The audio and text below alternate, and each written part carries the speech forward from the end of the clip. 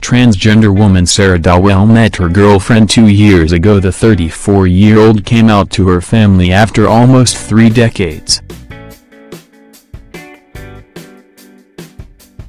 She moved to Queensland in 2015 where she met her girlfriend Alexa Charles. Sarah told Terminall on Monday of the positive influence Alexa has had in her life.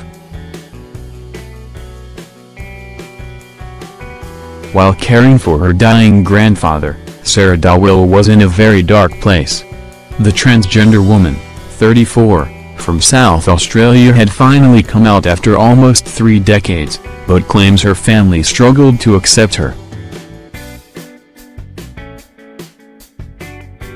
But despite her ongoing battle for acceptance in society, Sarah told Terminall on Monday that she has found an incredibly positive influence in her girlfriend, Alexa Charles.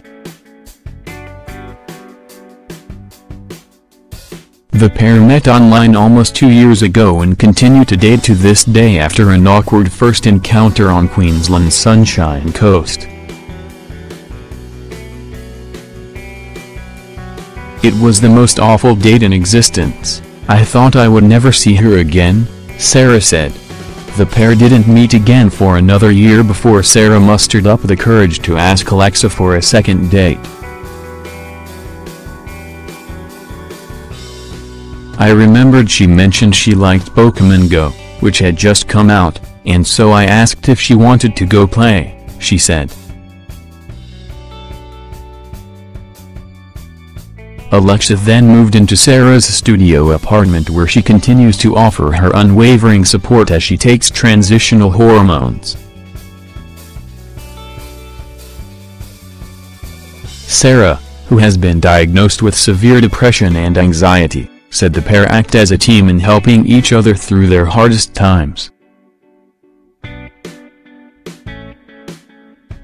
"Lex has been an incredibly positive influence in my life. She has helped me through some of my lowest points and I've helped her too," she said.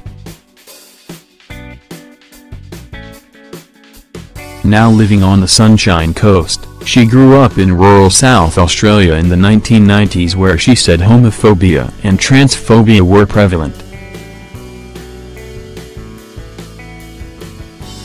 Despite questioning her gender representation as early as 5, she said she decided to hide who she was and pretend to be what people wanted her to be.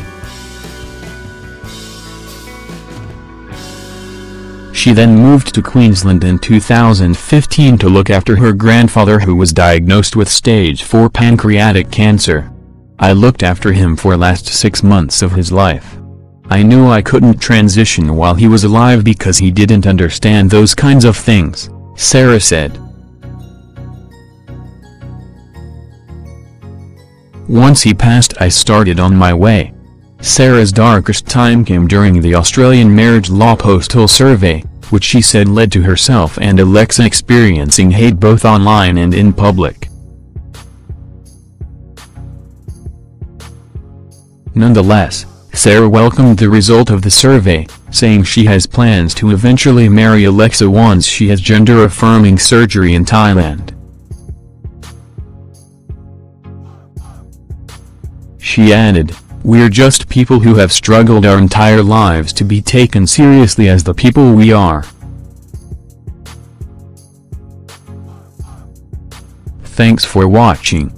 Don't forget to like, comment your opinion, share this video and subscribe to my channel. New videos are uploaded every day.